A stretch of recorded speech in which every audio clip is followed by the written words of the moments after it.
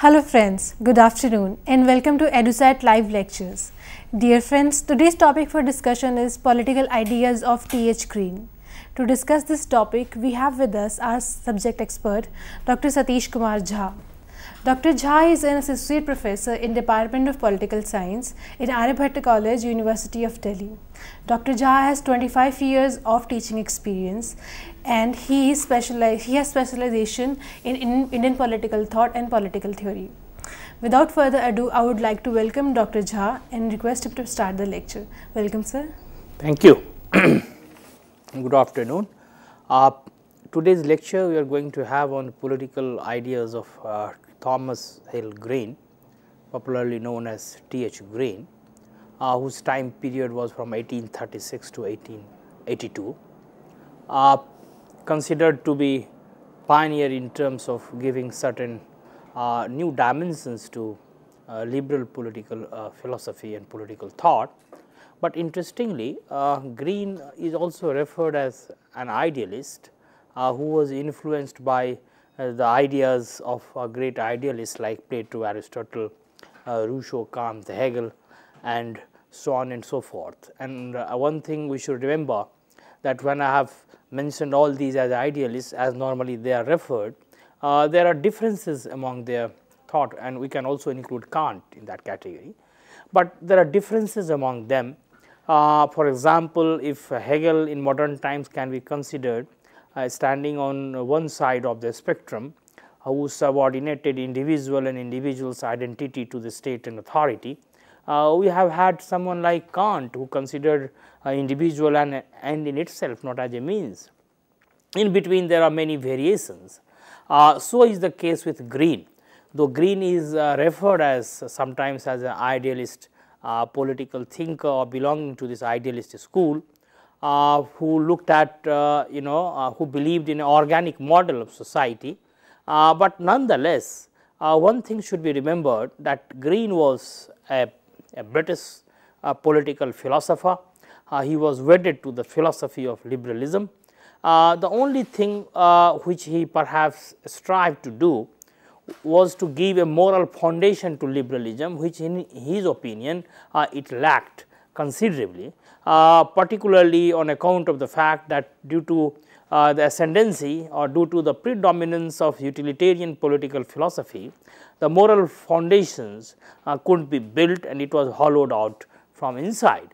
So, therefore, his entire attempt was to provide a moral foundation to this liberal philosophy, and in doing so, he basically came out with some very interesting ideas, very refreshing thought and path breaking reflections to the same extent and in the same manner as perhaps John Stuart Mill tried to do through his ideas and thought, which we have discussed in our earlier lecture. So, T.S. Green therefore is interesting in the sense that his entire reflection or his entire ideas on moral freedom, his entire idea on political obligation, the way he looked at the function of a state and so on and so forth, are considered very important for understanding the evolution of modern political thought in the West, particularly the way liberalism had a journey, intellectual journey, and the way in fact some elements of idealism as a school of thought contributed towards flowering of liberal thought in a manner or in a direction where certain social and other aspects got added to it, perhaps which it was lacking earlier. So, therefore, Green is quite important from the point of view of Western political thought in modern times. He came 19th century was his period, a period which is perhaps remembered for many interesting ideas and many interesting thinkers. In fact, he was a British English philosopher, a social reformer. In fact, if normally we should also understand the background, the social background, the peer group, the education and other aspects in terms of the evolution of any thinker's political ideas. If you look at Green, then we find that his father was a rector. In fact, he was born in Yorkshire Now, from paternal side, he was a descendant of Oliver Cromwell, and then he was educated at Balliol College, Oxford, where he also held the position of the professor of moral philosophy, particularly during his academic career. Now, his contributions have been far reaching, particularly in area of political philosophy, where he tried to transform liberalism and worked out its moral foundation, as I mentioned earlier. Now, the influences we have already seen, the whole host of influences one can see on him. In fact, apart from the great thinkers, idealist thinkers, we can also see that what John Stuart Mill was trying to do through his ideas by bringing new dimensions to liberalism, which were reeling under the influence of utilitarianism of Bentham, where basically only the happiness and the pleasure pain calculus mattered, and Mill tried to bring in a distinction between different types of pleasure and happiness, or different layers of happiness and pleasure, and he argued that pleasure does not differ only in basically in quantity, but also in quality, and quality perhaps is a very important dimension of pleasure and happiness, that those who experience a better happiness, better pleasure, higher type of pleasure, they normally aspire to attain that pleasure. So, therefore, Mill was also trying to basically modify or at least do some corrections, or at least suggest certain measures through which liberalism could be made more social, moral, and could be the part of the larger human society. Now, Green in fact went ahead, a step ahead, and basically worked out this moral foundation in a much more much more detailed fashion than perhaps Mill was attempting. And in this context, we find that he brings in duties, he brings in rights, he brings in political obligation, and number of things. But one thing we should remember, that in spite of his the influences which were on him, particularly this idealist tradition, Green, when it came to the question of political obligation or the functions of a state, he remained a liberal to the core, in the sense that he gave a limited amount of political obligation. Even he went to the extent of giving the right to resist, and this is something very unusual for a idealist, someone who subscribed to idealist school, because a right to resistance is something which only perhaps a liberal would grant, but Green was basically ready to do that. Now, as I was mentioning, the context of Green's political thought.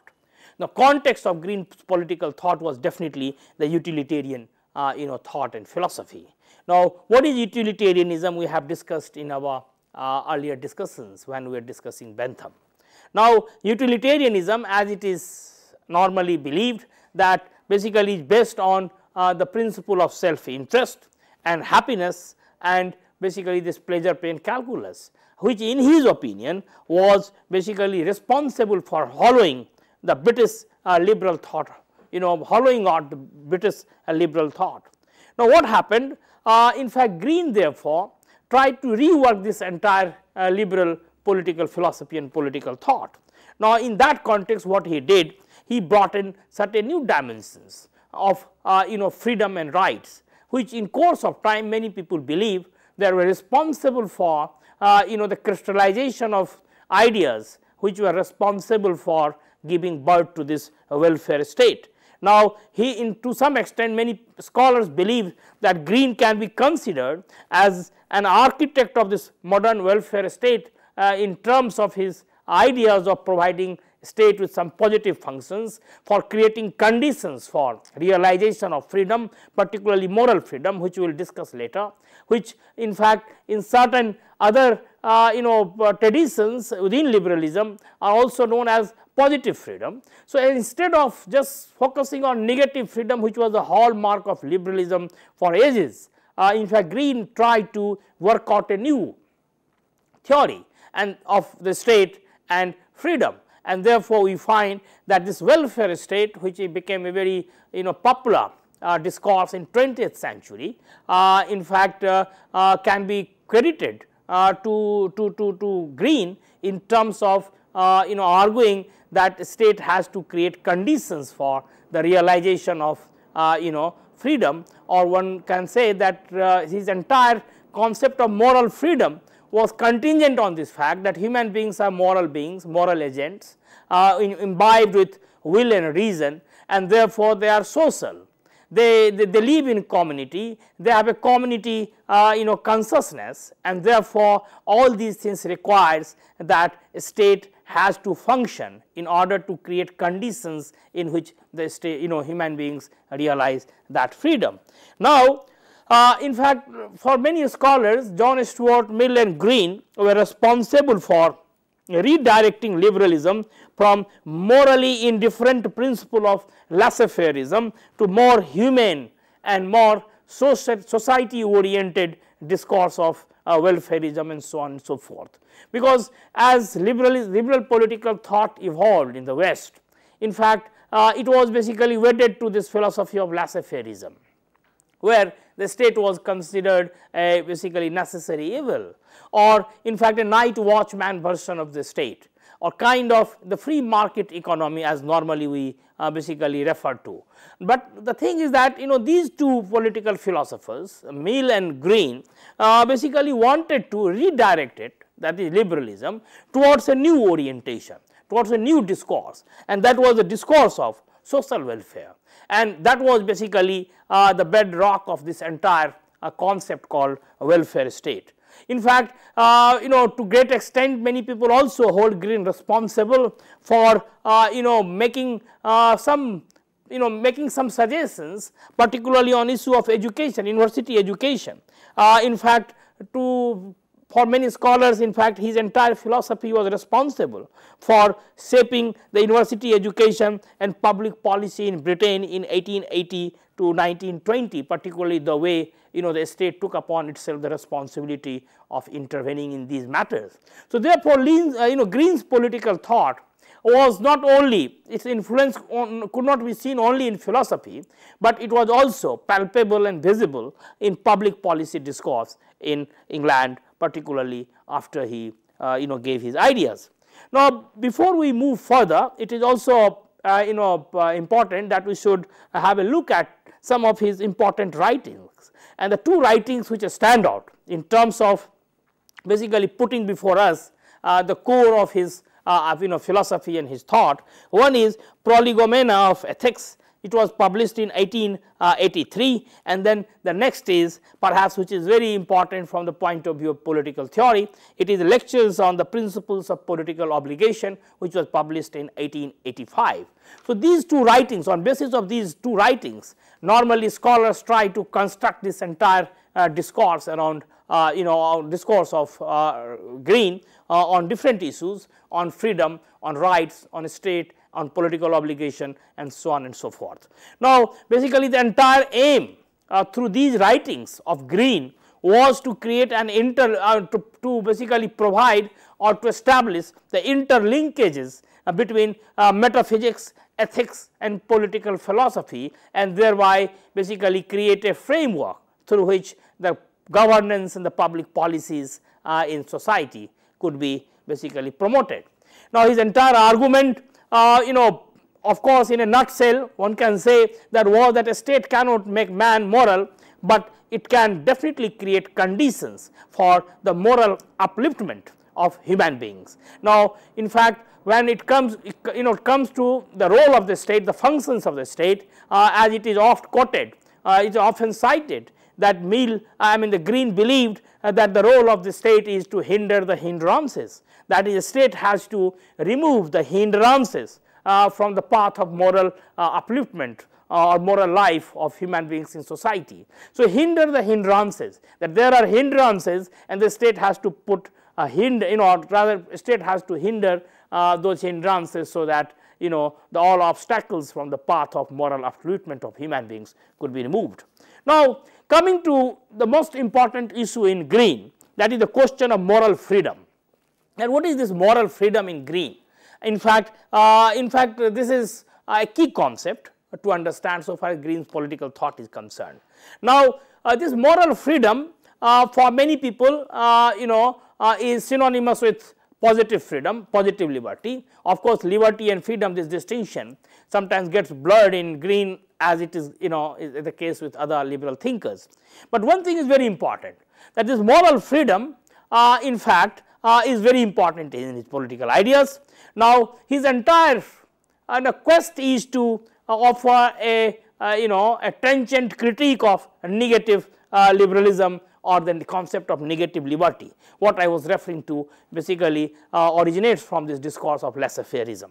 Now, positive liberty, which many people believe is basically synonymous with this concept of moral freedom, is basically coterminous with moral freedom. There is no doubt about it, but one thing is very clear, that instead of using the term positive liberty, he uses the term moral freedom, and when he brings in this morality here, then basically he makes man or human beings a social animal, or basically the part of this larger community life of the society. So, therefore, this entire individualism, which is the cornerstone of liberalism, basically gets diminished in Green's political thought.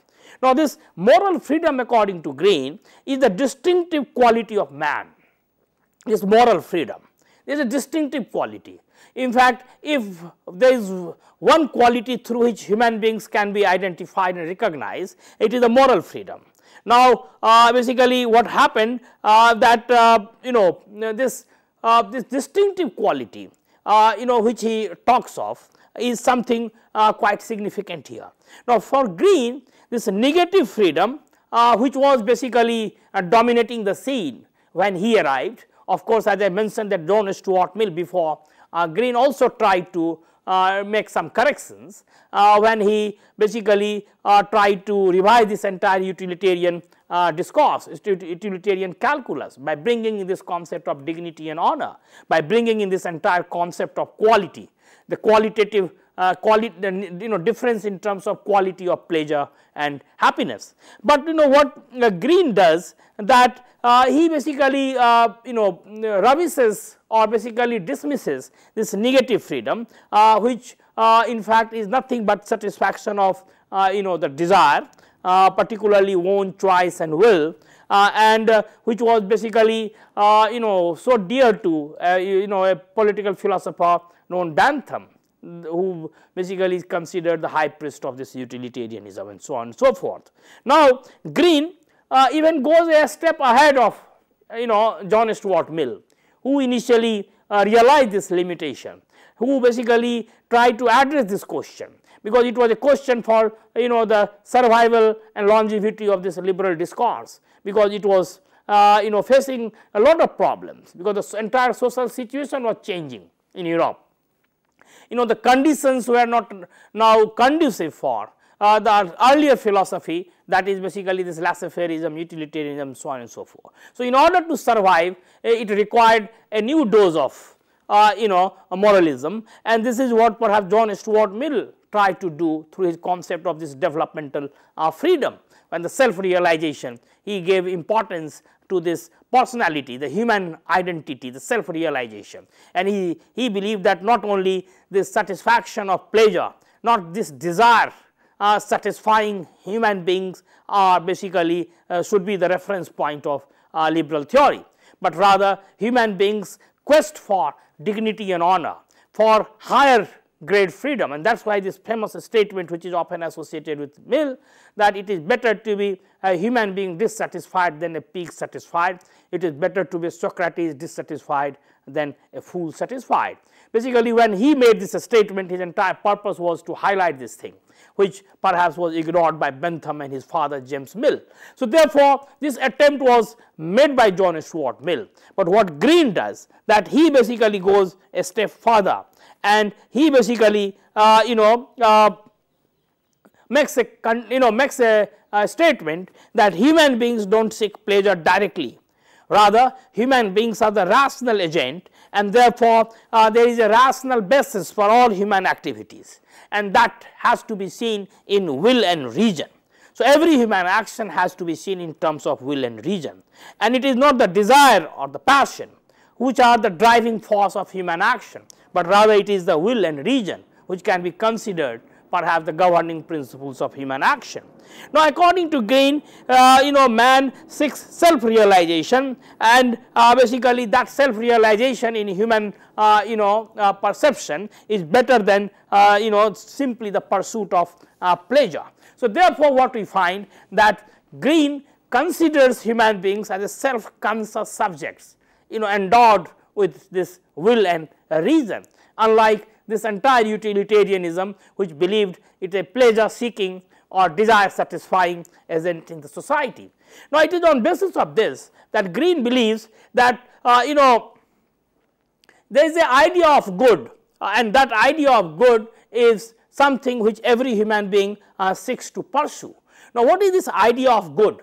Now, of course, within the liberal philosophy or within the liberal discourse, earlier liberal discourse, it was believed that there is an idea of good, but that idea of good varies from individual to individual, person to person, and therefore, there is no general common good which everyone would subscribe to. But Green is not ready to accept this position.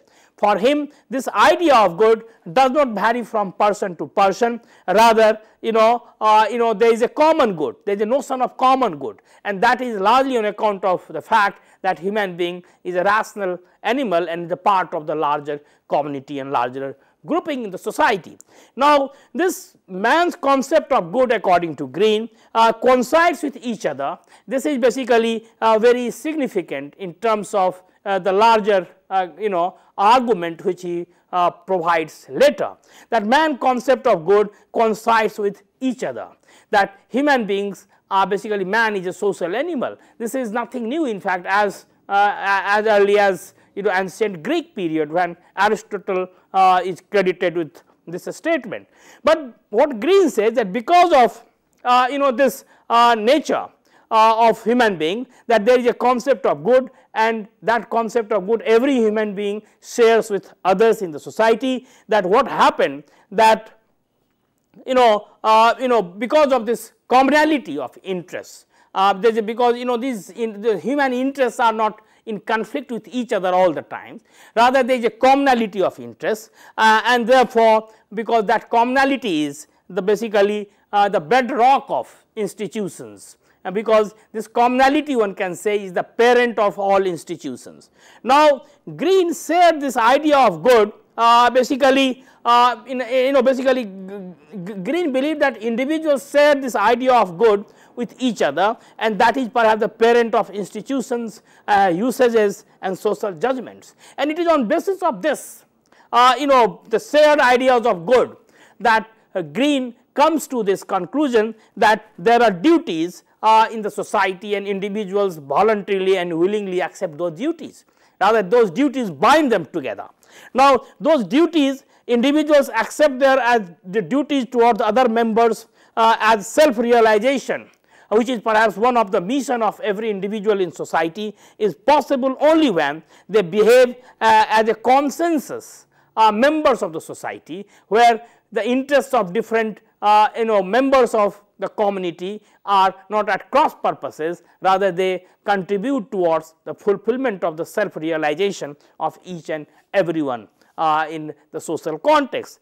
Now, therefore, what we find that in Green, this usage of self-realization basically is a very important concept, and this usage of self-realization was informed by the sense of duty, that every individual wants self-realization, but that self-realization is not bereft of duty, but rather they are basically, it is tied with duty, it is contingent on duty, it is intimately related to duty.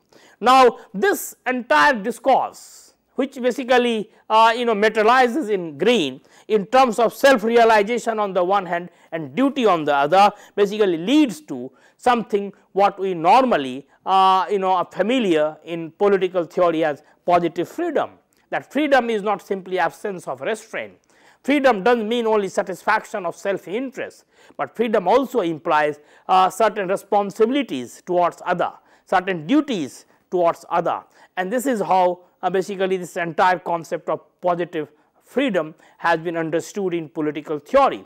So, this concept of moral freedom basically Green brings in this entire dimension at the center of political discourse. Now, for Green, this positive freedom basically requires that a state in which man shall have realized his ideal of himself shall be one with the law, which he recognizes as that which he ought to obey. In fact, this is something also quite significant here, that one with the law, that law is not considered external, law is not considered basically exterior to it. Rather, he believes that positive freedom, which basically he builds the foundation with the help of this entire discourse on moral freedom. He believes that a state, a state comes into the picture, but a state, the ideal state is one in which the man shall have realized his ideal of himself, that is the self realization, because self realization is the ideal of every individual, and shall be one with law, which he recognizes as that which he ought to obey, that he ought to obey. The law which he basically is something he has to render his obedience to that law. Now, the government, therefore, in this opinion, of course, this state government distinction also is quite significant, because some of the thinkers at times do not make distinction between government and state, but for him this state, in fact, if we use the term state, then we believe that state has to create conditions where people could rise above the constraints which are normally there in the society, due to which this basically moral freedom could not be enjoyed, or the free choice could not be exercised. Now, of course, when it comes to the government, Green believed that government had to offer free compulsory education. Government has to offer health and living better, healthy and living conditions. Government has to give relief from poverty. Therefore, it is here that one finds that Green is not simply talking about a positive liberty, but positive state, and therefore, in the very beginning I mentioned that a lot of people believe that Green's political thought can be considered as the beginning of this entire discourse of welfarism in the West, that is the concept of welfare state, that is this over enveloping state, where the state brings within its purview the all activities of society. And Green basically did not talk of welfare state the way it basically crystallized in 20th century, but the way Green talked of the conditions for the realization, self realization, the conditions for enjoyment of moral freedom. Those conditions basically are very similar to what normally are understood as the welfare activities of the modern state.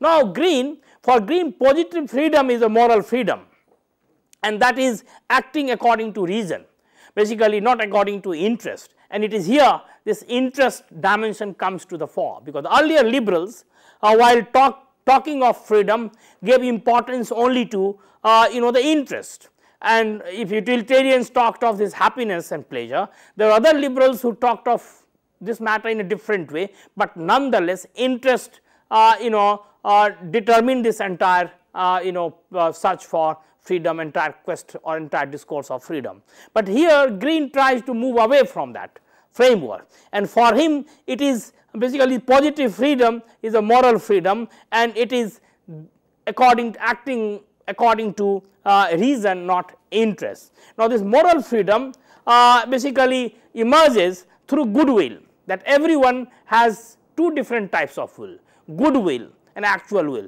and this basically reminds one of Rousseau, particularly in his contract argument, when he talks of particular will and the general will, and when basically one rises about the particular and thinks about the larger interests of the society, then on basis of that will, if something is created, in fact Rousseau would argue that it is basically a reflection of general will. So, similarly in Green also we bring we find this entire argument of goodwill surfacing in a big way, and basically this goodwill Green identifies with this ideal self of the individual, when one rises above one's self interest, one narrow interest, one short interest, and basically thinks about the larger community, about others, not only about rights, but about duties, and that is perhaps the goodwill, and this moral freedom is based on this concept of goodwill, where individual rises over narrow sectarian interest.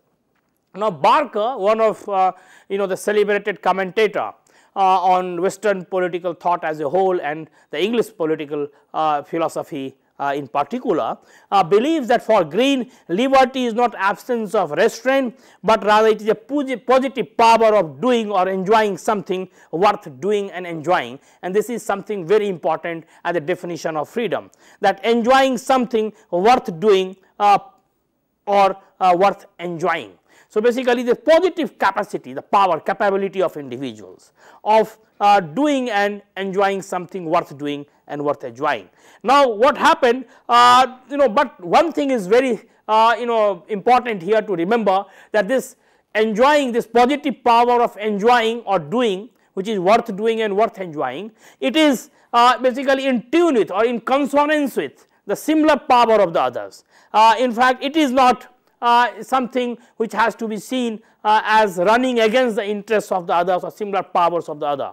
So, therefore, what one shares in common with the other members of community, that is perhaps the freedom, and it is here this one finds a very refreshing difference between the earlier liberal thinkers and Green, if we basically consider him as a part of the liberal discourse, though as I mentioned in the very beginning that there are many writers, many scholars who normally club them or put Green in the company of the idealist thinker, largely on account of this moral dimension of freedom, the way he talks of community identity of individual, not a kind of laissez-faireism which was basically the dominant creed of liberalism at the time. So, therefore, if we basically include him within the liberal discourse in the sense that he was trying to provide moral foundation, but nonetheless his entire thing has to be seen within the broad orientation called liberalism. So, now what happens here, that this entire thing of worth doing and worth enjoying, that is the positive power, the freedom as positive power, which is basically one of the defining feature of positive liberty or positive freedom. Green argues that this has to be in common with others, that is, it should not endanger or hamper the interest of others. So, this commonality of interest or the commonality of human life, that human beings only as part of the larger community and the society, should never be lost sight of. Now, David Miller, another important commentator on Green, he finds the three elements in this concept of positive freedom, and this is something interesting. He says that if we look at Green's entire definition of freedom, the moral freedom, then we find three different elements coming into the discussion or the picture. The first is that capacity to do, this positive power to do, and this is purely individual, that this is individualistic in tinge. This is basically, this element basically highlights the individualism in him, that's capacity to do, this positive power to do. The second is that they must be worth doing. He said freedom is something, this positive power to do something which is basically worthy of doing, so worth doing. And here he says, Miller says that it is a moral framework which he brings in his discussion of freedom, the moral framework. And the third, he says that be enjoyed in common with others, that human beings should strive for moral freedom, that is basically the positive power to do things which are worth doing and worth enjoying. This is the definition of freedom.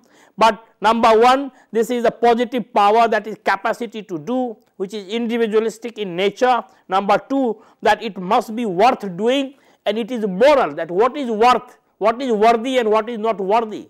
It is a question of judgment, and therefore he brings in moral dimension here. And the third is that it should be enjoyed in common with others. So, he brings in the social dimension, that whatever individuals enjoy, that should not be in isolation from the larger enjoyment of other members of the society. So, therefore, according to Miller, all these three elements are accommodated nicely in his definition of freedom, the individualistic, the moral as well as the social. Now, these three conditions, of course, according to Miller, are not independent of each other, but for moral freedom all three to be exercised, not dependent on each other, but all three have to be exercised, then only one can say that one is basically striving for moral freedom or one is enjoying moral freedom.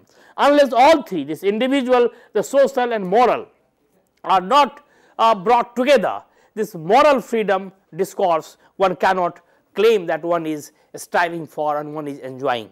So, therefore, this is how we have to look at his idea of basically freedom, that is moral freedom.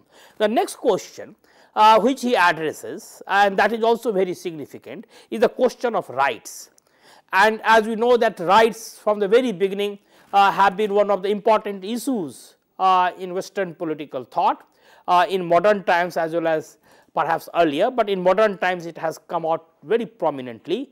And the first important discourse on rights basically we find in Locke, particularly on natural rights. Of course, there are other streams of political thought who talked of legal rights, even people trace this entire concept of legal rights in Hobbes also. But what we find that in Green, there is a very interesting relationship which he creates between liberty, rights and the state. And he says that liberty postulates rights and rights demand the state. This is the most celebrated statement coming from Green, that liberty postulates rights and rights demand the states. Now, unlike the other social contract theorists like Locke and others, Green does believe that rights come from natural law. Rather, he believes that rights are have a moral character. They emerge from the moral character of man, because man is basically endowed with this moral capacity where it realizes its duties towards other, it realizes or it understands and acts on its obligation towards others, particularly the society and the community. So, therefore, unlike this social contract theorists like Locke, he does not believe in this natural law, rather he relates rights with the moral character of man. Now, according to Green, that each individual recognizes his fellow individual and his concerns and his rights, or her concerns and rights, and therefore, that is the ideal object which every human being pursues in society. So, therefore, the moment he initially said that man is a moral and rational agent, then of course, these things have to flow from that position, and they are definitely flowing. So, he is saying that each individual recognizes his fellow individual, and therefore, that is the ideal object for a person to be pursued. Now, man therefore, or a woman therefore, in Green's framework becomes a moral agent in society. Now, what happened that there is no class normally, as it has been understood within the liberal tradition, that there are different interests and those interests are in conflict with each other, and this is how basically the space for politics is created, because after all politics is there to reconcile those conflicting interests. But here in Green we find that he makes individual a moral agent, and therefore, basically subordinates the interests of individual to that morality, and therefore, he feels that there is no class of interest, rather there is a possibility of interdependence, rather there is a interdependence among various interests in society.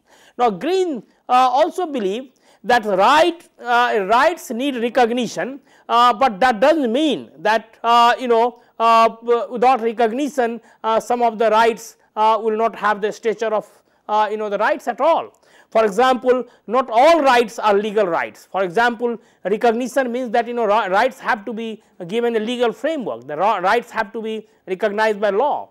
But according to Green, that not all rights are legal rights, and therefore, here one finds that the genuine rights in opinion of Green need not recognize, need not be recognized by the state. Even without recognition of the state, if the rights are genuine, then they can be called the rights. And basically, but the recognition dimension, if at all is necessary, in the opinion of Green, the recognition has to be on basis of the moral consciousness of the community.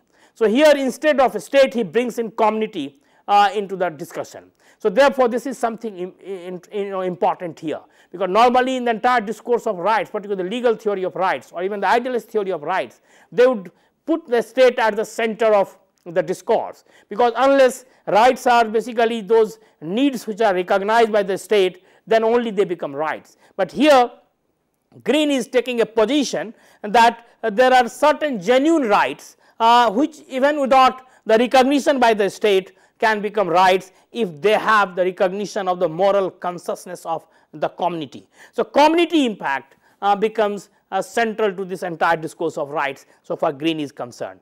Now, basically in this sense one can say that Green is talking about the ideal rights, not the legal rights.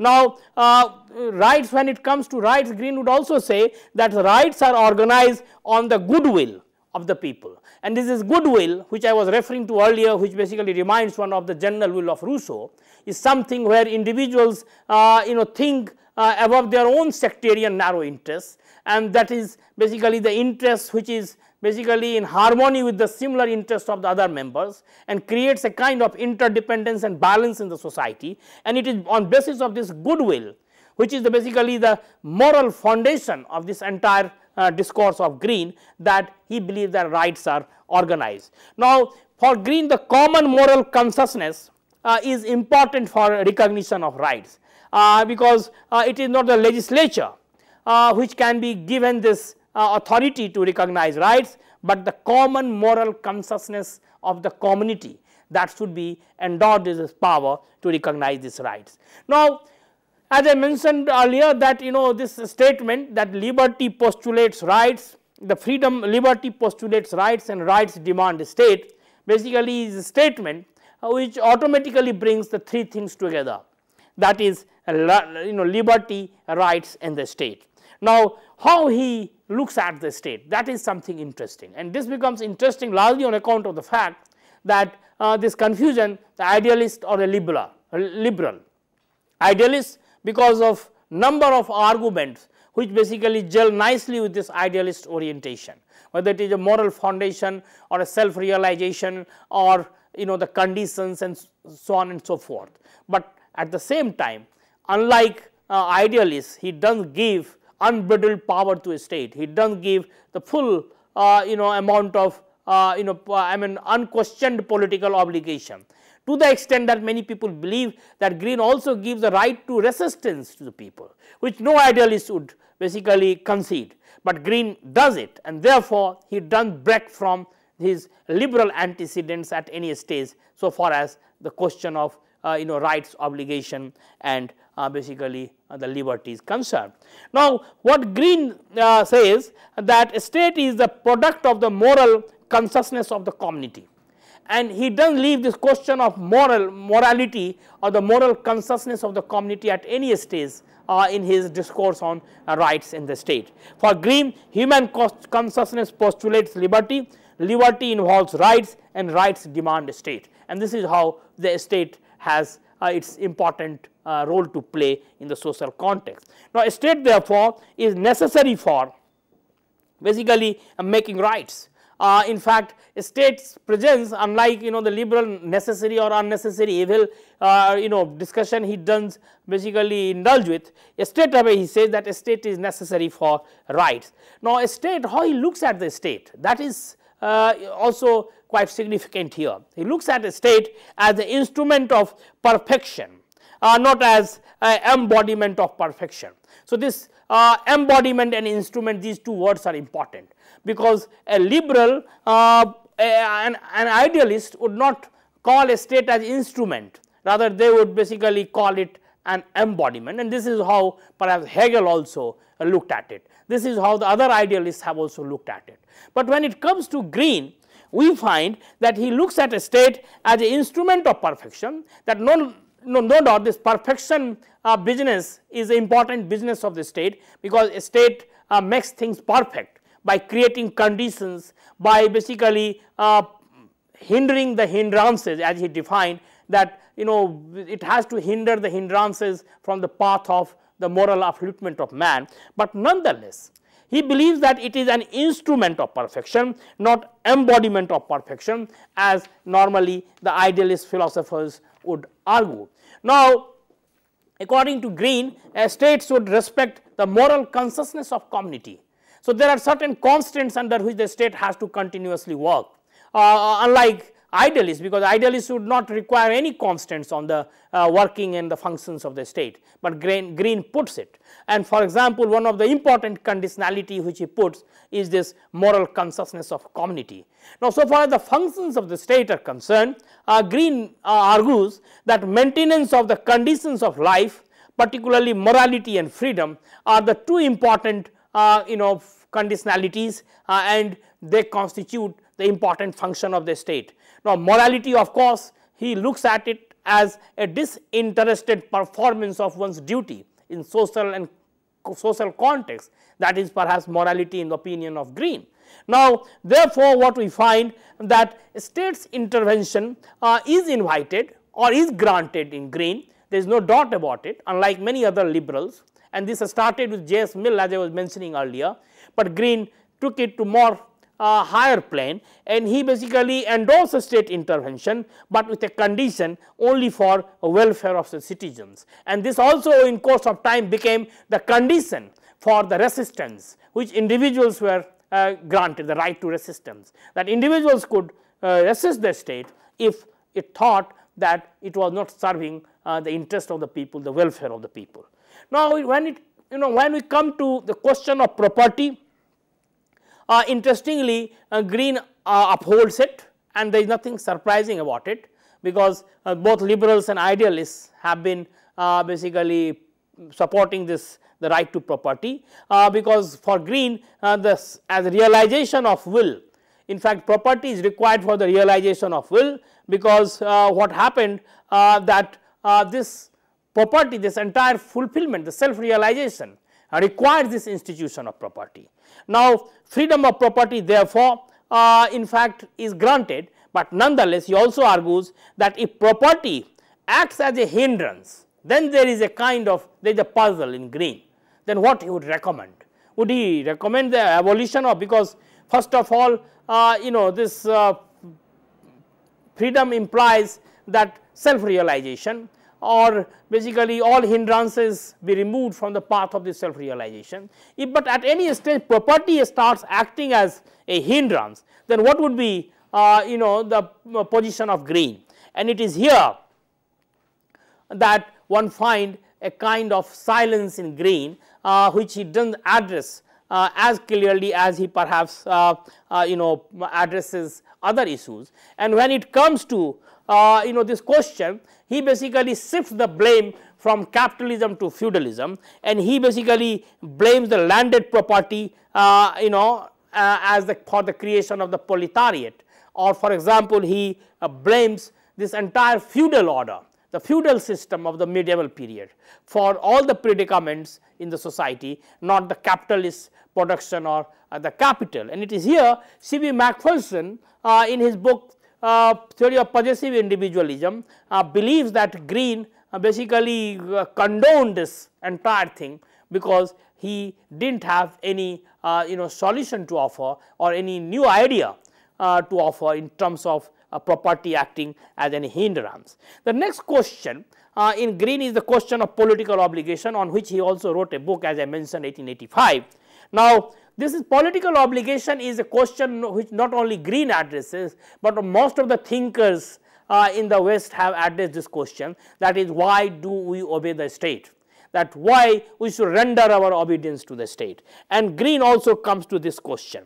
Now, but his answer of course is more or less now clear from what we have discussed about his position on liberty, rights and the state. Now, according to Green, law and state are the moral consciousness of the community, and therefore the only restraint or the constraint which puts on this political obligation is the moral consciousness of community. At any stage, if a state militates against that consciousness, then the people have the right to resist. No unconditional obedience, like other idealists perhaps would argue. Green grants in his political ideas. Now, organized power of community, not the state, that is the authority. Even when it comes to the definition of authority, he says the organized power of community. He does not call it the organized power of the state.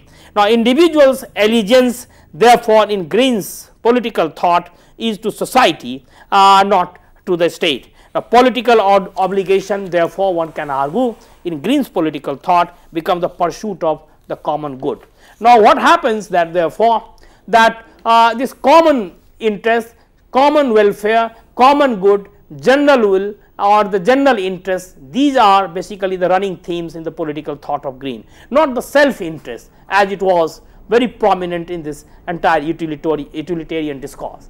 And from this point of view of political obligation, as I mentioned, that what is also interesting to see that he gives the right to resist, that is every individual has a right to resist, which idealists normally do not give. And he says that right to resist largely basically is based on this idea of common good, that at any stage if a state functions against the common good, the individuals would have the right to resist. Now, this consciousness of common good is therefore the basis of duties, because I mentioned that the moment here Green makes human beings as moral agents and therefore make it interdependent with the other agents of the society, other members of the society, and from there that what flows is this entire concept of duties, and therefore that duties is becoming the consciousness of the common good in Green's political thought. Now, individual community relationship in Green's opinion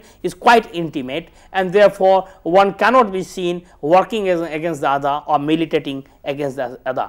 Now, it is here that we should also remember his famous statement that will not force is the basis of a state. That will, that is the will, people have willed for this state, because a state it believes has or is going to hinder the hindrances. So, therefore, this statement that what is a state and what is the basis of a state, origin of a state, that the different theories of the origin of a state in political theory. Many people would make force as the basis of a state, some thinkers have made class as the basis of a state, but Green would say that it is will not force is the basis of a state. So, therefore, what we find that the way he started, the way he basically tried to temper his entire political thought with moral argument, similarly he ends this question of political obligation and resistance with that moral argument, and he says that the obedience has also to be based on this common consciousness of common good. Now, in fact, what we find that Green's political thought over the years has inspired whole host of scholars who have tried to build this entire question of political obligation on morality.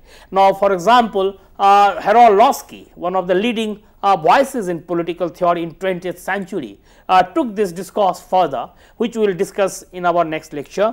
Harold Laski ruled out unconditional political obligation, and when he ruled out unconditional political obligation, he argued that if the government claims obedience, it should have to compete with other associations in terms of the discharge of duties. So, therefore, this entire obligation is contingent on what a state does, how it delivers in the interests of the people and the society. So, therefore, what the foundation Green, the foundation which Green laid for this moral framework of political obligation in course of time kept on expanding, and 20th century we find that it merged with the entire discourse on welfarism and so on and so forth. So, therefore, Green's political thought occupies, or basically Green's political thought has a significance which is basically unmatched in terms of harmonizing the concerns of liberalism and idealism